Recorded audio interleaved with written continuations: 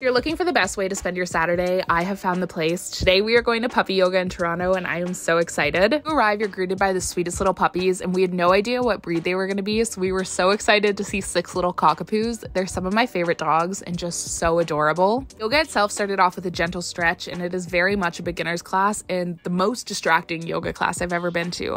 These little puppies are running around and just wanting to cuddle and it is so sweet. Also, the employees here are really great at ensuring everyone gets a turn with the dogs. But I do have to say, these puppies knew that me and my friend Katie were obsessed with cockapoos, and there was multiple times that there would be like 3 or 4 of them around us. We were truly in puppy heaven, but I did forget how razor sharp their teeth are. They're such little troublemakers and so rambunctious, but it was just truly the best way to spend our day. If you are looking to celebrate someone in your life or just looking for some joy, I definitely recommend looking up a puppy yoga class. I know I will absolutely be back for another class. There is just nothing in this world that brings me joy like puppies do.